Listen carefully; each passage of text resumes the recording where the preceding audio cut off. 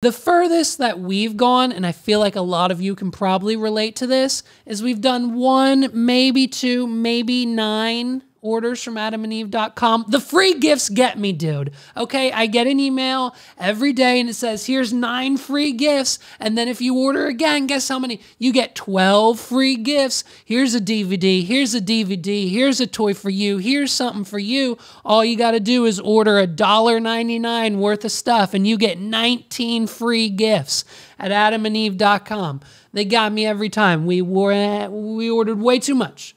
We ordered way too much. I'm sorry, but you can probably relate. You know what I mean? The emails are a little too much, and the free gifts get me every time. I'm a man. What can I say? I'm a man.